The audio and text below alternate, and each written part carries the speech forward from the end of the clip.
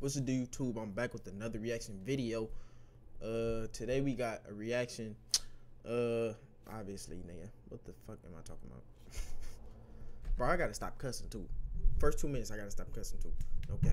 Anyway, we got an Alabama rapper shot a music video at his grandparents' house before killing them. Shit, man. If this is true, man, this shit is crazy. The world, I don't know what the world has come to. Shit. Make sure you like, comment, and subscribe, though. On the road to 1K, finna hit it, bro. Come on, bro. We like 80 subscribers away, bro. No cap. Please hit the subscribe button. This shit 21 minutes. I'm not doing no pausing. Nobody wins when the family feels. YSD count you up, saying nigga. It's a scientific proven fact. You run behind the law. Like, it shit way back in your blood. This shit started your granddad, and your granddad knows the law. Like, it's a scientific proven fact. This shit in the lab right now. Your granddad and your great-great-great-granddad, he read it on the dinosaur. That nigga say he write it on the dinosaur. The Lewis family and their neighbors lost incredible leaders of their community that day. Mobile police say Tony was shot several times, but they still don't know how Leela died, and their home was burnt to the ground. This all the big stupid niggas who want to be brazy doing. This all the nigga doing. Nigga somebody he brazy. And y'all co-signing it, and he's sitting in the corner watching everything I'm doing just like this. I don't like that shit. I'm dropping down them niggas. Man, nigga don't cop, man. Get in my inbox by no nigga telling on no nigga. Oh, that nigga honeycomb. Cause y'all listen to these rap niggas, man. Hey, get what? Start listening to niggas ain't telling. All I tell. Cause get what? I might sit to y'all ain't finna. Oh shit. That nigga's grandparents. Cause when I was watching a video, a YouTube video. He put this shit in one of his songs on, bro. Oh God, I reacted to that shit. Okay. Sit up. We ain't going for that. Y'all already doing too much pussy shit down now. Y'all got the street niggas ran. Y'all got the dope boys ran. You got the jank boys even telling on niggas. Now y'all want to get the rapper start telling too. Y'all gonna fit up for me. The man accused of killing rapper Honeycomb Brazy's grandparents last year heading to a grand jury. Terrence Watkins, one of 4 people charged. As we've reported, Watkins had a dispute with another rapper, OMB Peasy, who was friends with Brazy.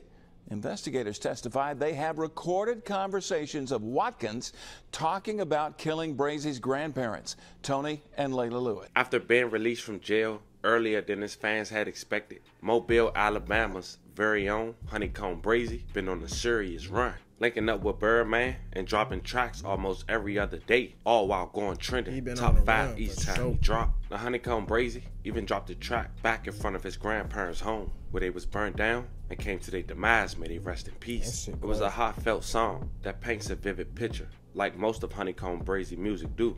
It was a track titled Letter to God, released 2 weeks ago. That's the one, bro. That's the video. God. We don't put to ask you questions, and then like we live it. I gotta ask how that happened to my grandparents. But the real reason we here is because a couple days ago, Honeycomb Brazy went live and said the following, and this was sent to me a number of times in regards to trying to find a story that's public about this situation and present it to the family. Check it out.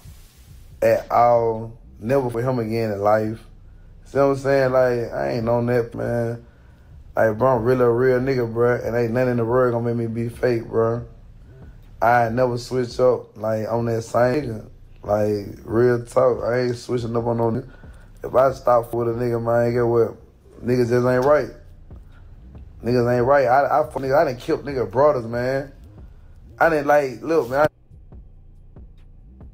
I killed nigga brothers in real life, like, locked up for murder, killing nigga brother, and steal for his brother's brothers. You see what I'm saying? Like, this real life, this is my... I steal with the nigga brothers I killed. Like, we still hang around each other. You think they other brother don't even like me, he want to do something to me. But you think I be wrong with nigga brothers who I killed, like, they got the same dad as everybody sit something on and I run with them. You think they'll be wrong with me if I'm fake? Like, now you killed our brother, we still nigga, I'm really a real nigga, bro. I'm really like that. I'm telling you, I'm really silent. Like, I'm really silent in real life, bro. Like, real talk. Now, this ain't no wrong word for lie. This black and white. I caught this murder case. This in black. Hey, my boy. Do you know something about the internet and screen recording? Because they got your ass. Why are you talking... Bro, what is going on, bro? Why are you talking about killing niggas' brothers and being cool with them still? Bro, what? How? Bro, watch your ass. That's all I gotta say. My white, you feel, nigga kicked the door in on me. And I had to handle my business. And I had got self-defense for it.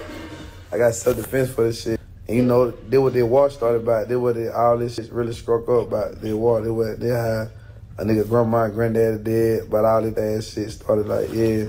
But, man, niggas, brothers still fucking. Like, I was for them, boy. We see each other, we, yeah.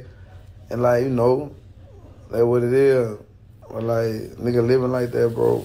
I've been thinking, bro, on God, nigga, I ain't no rap, nigga. So, over the last couple of days, I've been doing my research. I'm talking about looking at federal indictments, seeing how his grandparents got connected to his beef, on who was arrested. Fam, I found out so much more. Even finding out the rapper he was beefing with did a video in front of Honeycomb Brazy grandparents' house before he was the one arrested for shooting it up and taking the life of his grandparents. So before we go over this one, remember, I don't give you no angle. I just give you the story. So with that being said, make sure you like, comment, and subscribe. We're going to jump right to it. This man right here, name is YSD Cap. His real name is Terrence Watkins. He was the rapper who had beef in the city with Honeycomb Brazy back early on in his career. They all grew up together, all once hung out. But like Honeycomb Brazy say, he took the life of his brother in self-defense, which is more than likely how YSD Cap knew where Honeycomb Brazy grandparents had stayed. YSD Cap, featuring another guy who ran with the circle, Johnny B, had dropped the track title, Not Brazy, Honeycomb Brazy diss 4 years ago with a little more than 60,000 views and counting. Fam, in this video, you can see clips of Honeycomb Brazy grandfather going inside of his house. Also, you see clips of him peeking out while they doing a video in front of his home. The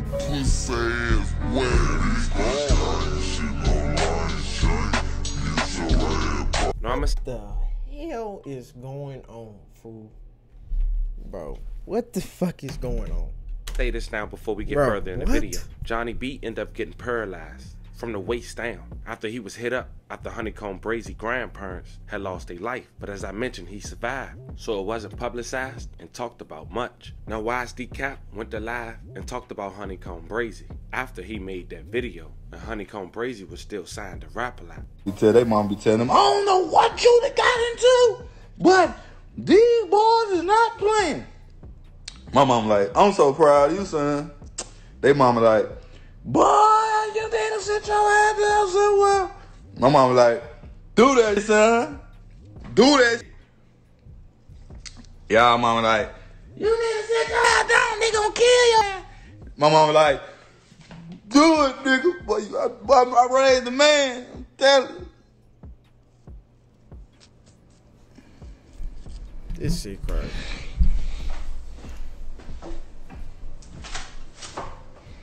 And this all the big stupid niggas who wanna be brazy doing. This all the nigga doing. Nigga somebody he brazy. And y'all co-signing that shit. And he's sitting in the corner watching everything I'm doing just like this. I don't like that. I'm dropping down them niggas. Hey, let me tell the word they police. You tell him, boy. He dropped down, I'm gonna drop some too.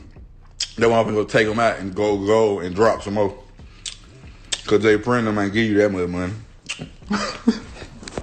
And if they get mad at you, you have to take them chains off your neck, bro. So close, bro. Bag up. Bro, bag up, bro. You too close, bro. Oh God.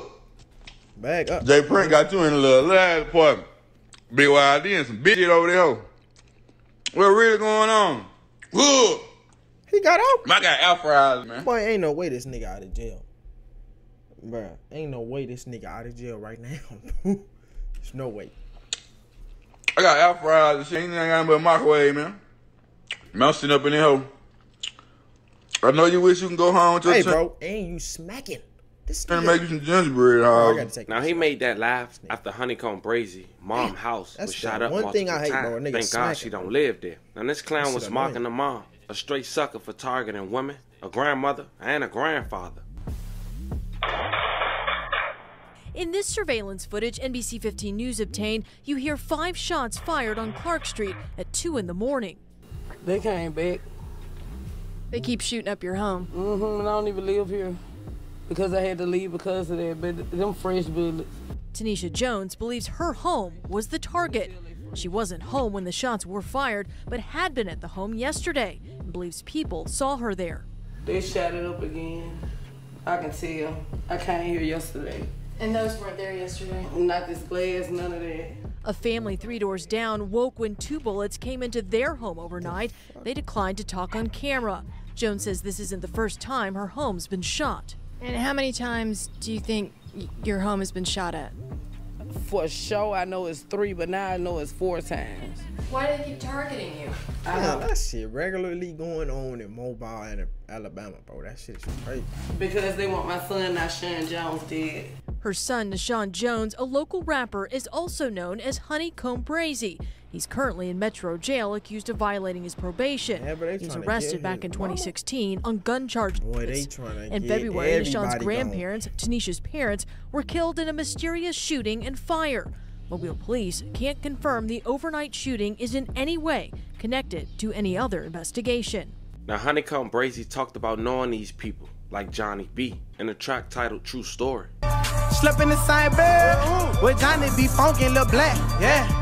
But I took they brother. So we gotta slow it down real quick, family. At this point, we know, as Honeycomb Brazy just said in that song, he took their brother out. Wise D Cap brother and the other 5 siblings. Wise D Cap, as well as the guy that Honeycomb Brazy life he took in self-defense, was Darren Southall's nephew. So now we know why they had a target against Honeycomb Brazy. But let's continue. What Wise D Cap didn't know, after that live, shortly after, his right-hand man was about to tell on him.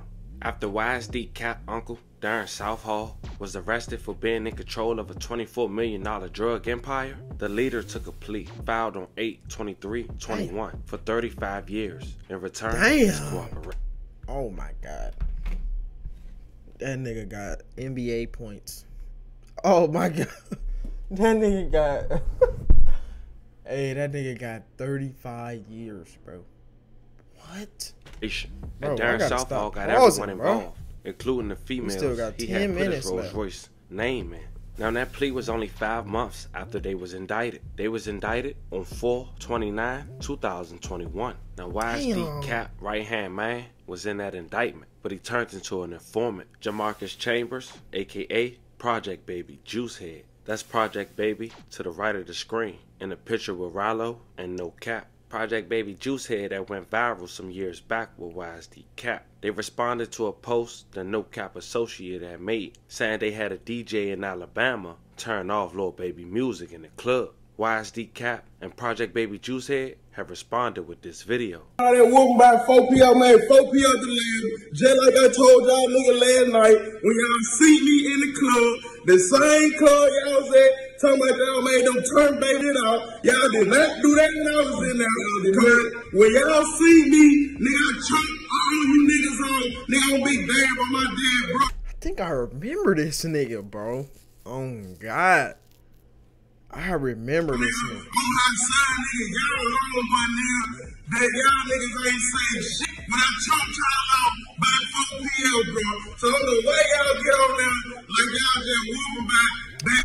Bro, you a grown ass man yelling at your mother, bro, your phone, bro. This shit is nuts to me. Y'all turn baby, man, they gon' play baby and they get 4 p.m. to label, 1,500 if you wanna get on there. My nigga been getting on y'all head. I got him off y'all head. So y'all niggas, man, hey man, y'all niggas out of bad, man.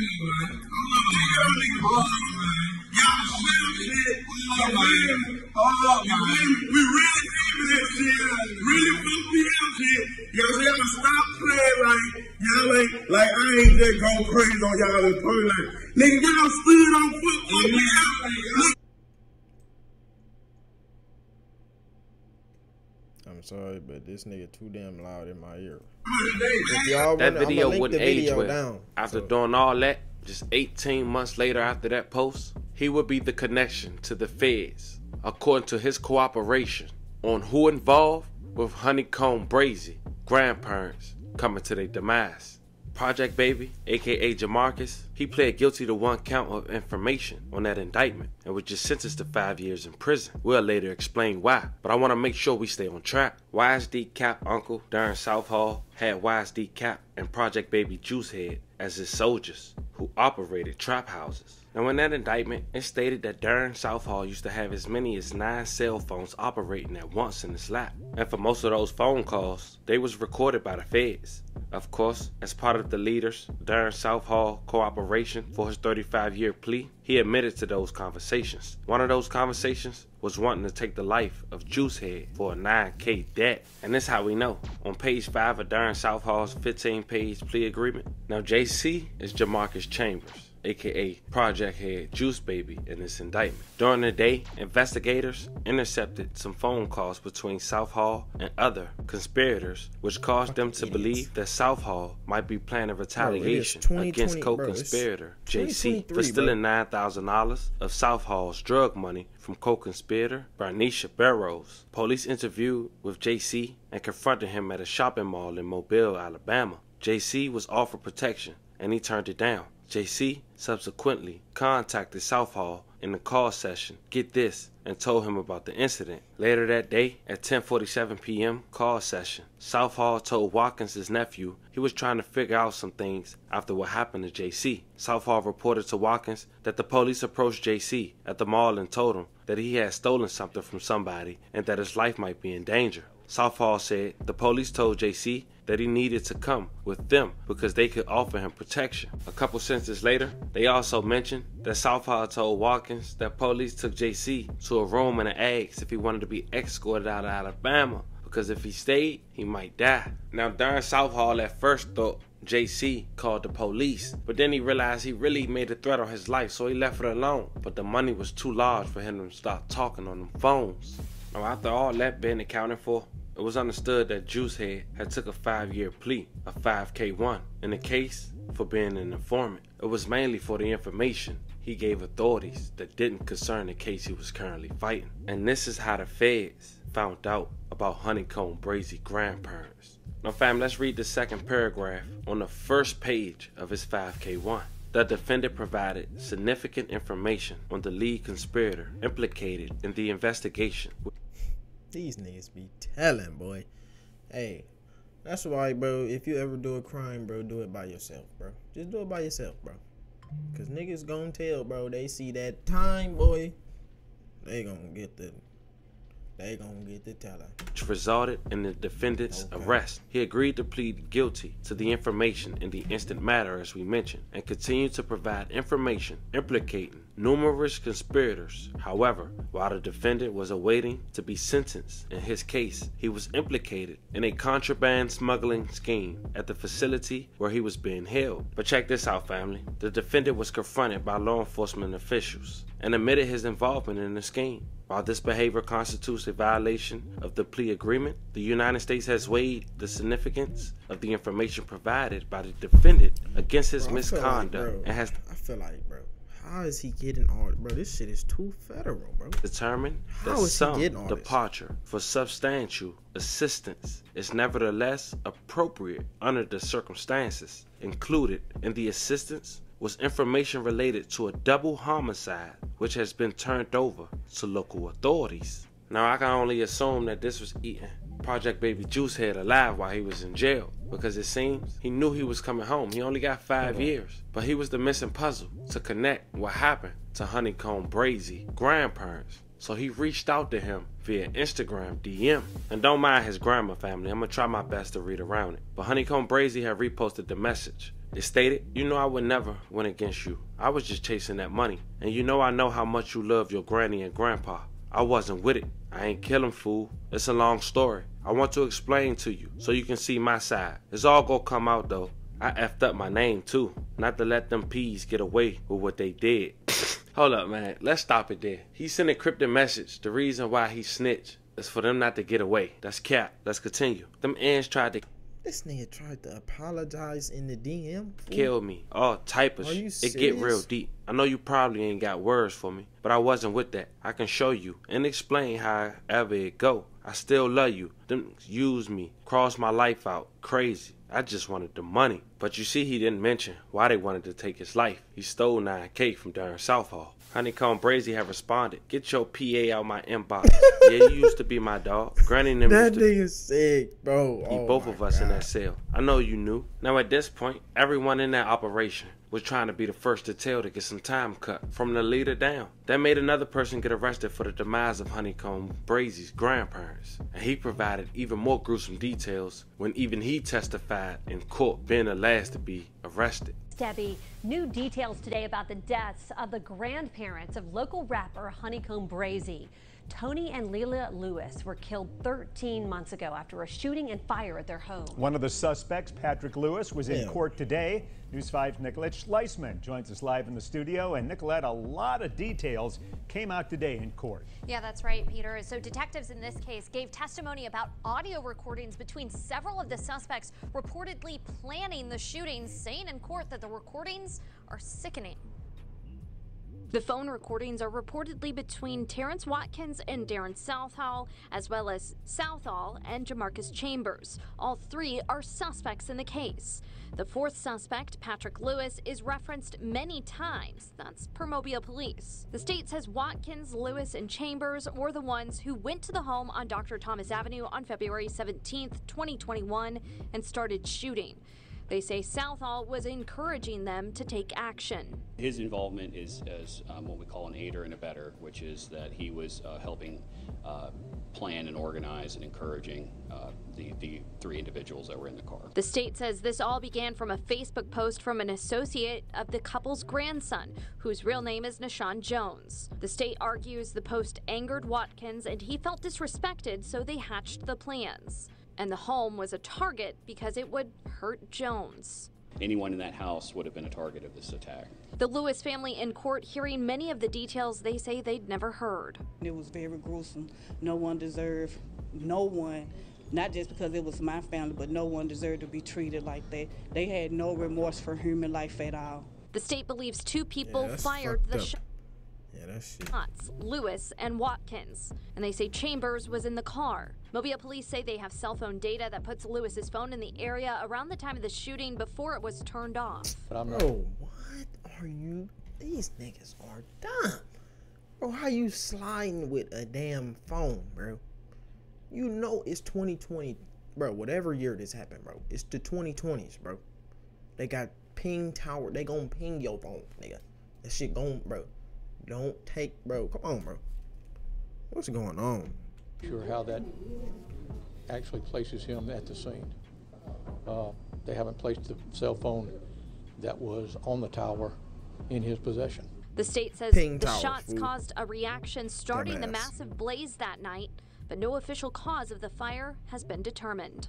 A likely scenario is that the gunfire resulted in the explosion of an oxygen tank, which in turn would have caused the explosion of other oxygen tanks in the house, which would lead to the fire. And the state also alleges the suspects went to several different car dealerships and bought a car in cash specifically for this crime. Lewis's case has been bound over to the grand jury. Live in the studio, Nicolette Schleisman, WKRG News 5.